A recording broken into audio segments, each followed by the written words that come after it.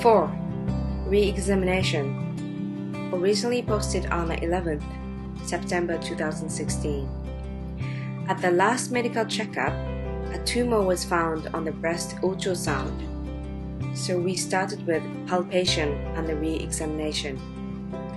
The doctor seems to identify it, but I had no clue. There seems to be nothing to me.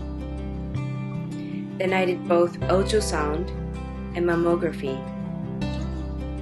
I thought mammograms could not be performed while breastfeeding, but it was done.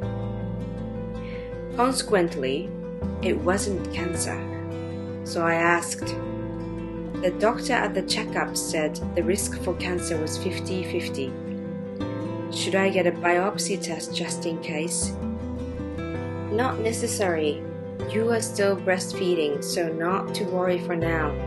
Please come back after 6 months for a follow-up. It was the same feedback as what mammary gland specialist said to me before. I sure felt relieved.